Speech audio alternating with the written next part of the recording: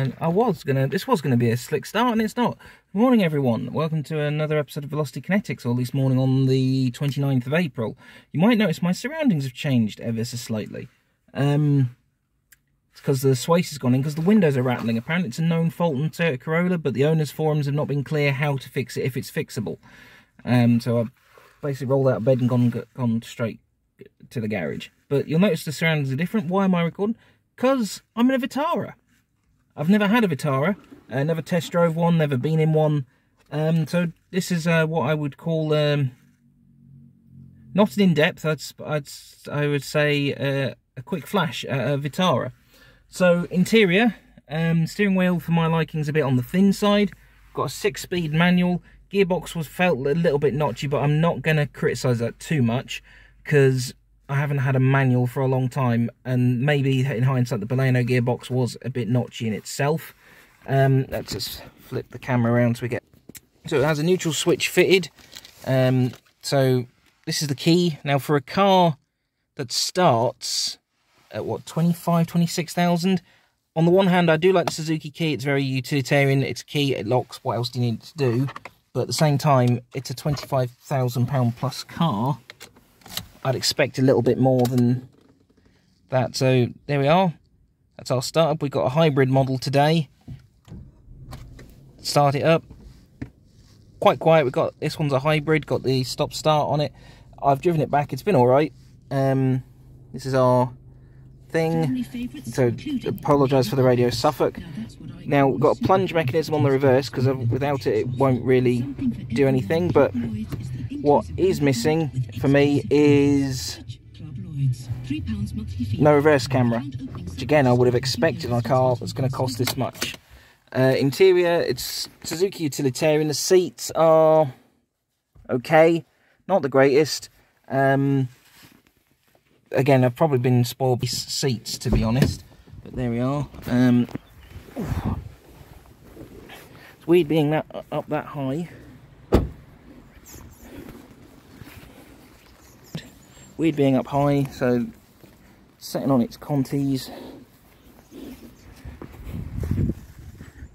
It is wider than I would have expected, because it just doesn't look like it barely fit on the driveway, to be honest. But most new houses these days don't have much of a parking space. So rear leg room, yeah, appears all right. Doesn't look like it'll be the most generous for myself if I got in the back. Doors nice and light. Yeah, no reverse camera on this model, that's a shame. Let's have a look in the boot. That is not actually too bad. Could be better. No spare, probably just self-inflating fluid. Again, no, it's a case of, well, what do you expect? Cheap Suzuki utilitarian. Missing its tonneau cover. Sorry, it's missing its tonneau cover, so I did that thing where I start looking at something and forgot about it. So let's see what we're looking at if we flattened it. See, that should really go flat, in my opinion.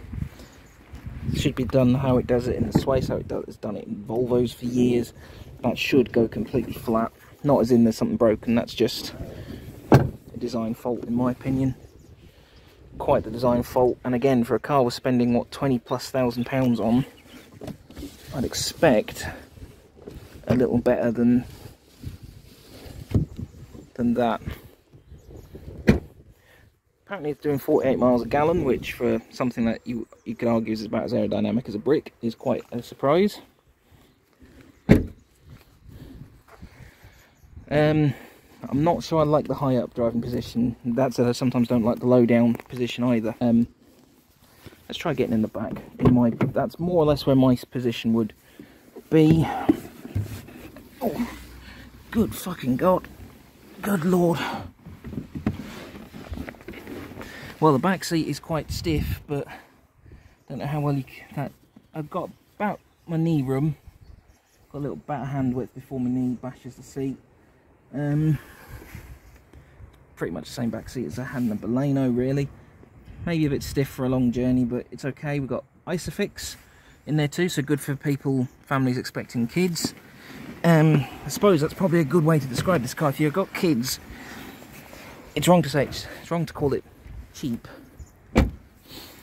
Wrong to call the car cheap, but it is it's cheaper, shall we say. There's my bonnet release. Let's have a look and see what we got going on under here. Drove okay.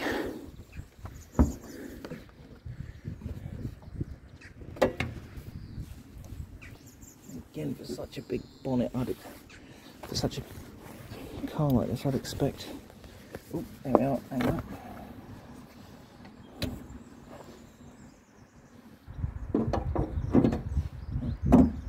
You didn't see me put it in the wrong place. Whole joke in there somewhere. Standard booster jet. I imagine it's the 1.4 pot. Certainly there's no turbo noise. It's hybrid, but I can't see where its hybrid pack is unless that is its hybrid pack over there. That's okay. Well, this is the sort of vehicle Sarah would like, so we'll see. We'll see. For me though, it's very much a case of not quite thanks, but no thanks. I suppose for me, what's quite telling. Oh, let's see if we can get that to find it. Let's try and get that to find it. There we are.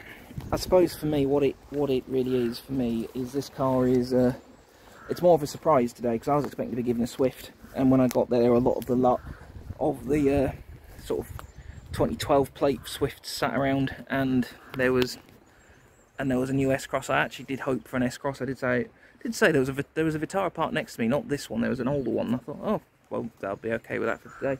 So actually, in many ways, it's a plus point that I've not been given a Swift for the Swace. Better that I've been given a Vitara, unless they've listened to some feedback. It's okay so far. Like I say, it's only a quick look round, quick review of it. It's okay. I'd have to have one more longer term to make my mind up. But I'm going to take it for a blast on the motorway on the A14, won't I? I'll take it back. I'll just insert here into the video before I finish off. When I thought I wasn't actually going to drive it, I drove the Vitara down the A14 briefly. Did a bit of stop-start traffic with it as well. It drove better than I thought it was going to. The gearbox felt a bit notchy, but I won't hold it against it because I haven't driven. I think that was the first manual I'd driven in about 14 months. So I'll give it a little bit of slack there. The car, getting it up to dual carriageway speeds, motorway speeds, it didn't argue. It wasn't a slouch. It actually got itself shifting quite well.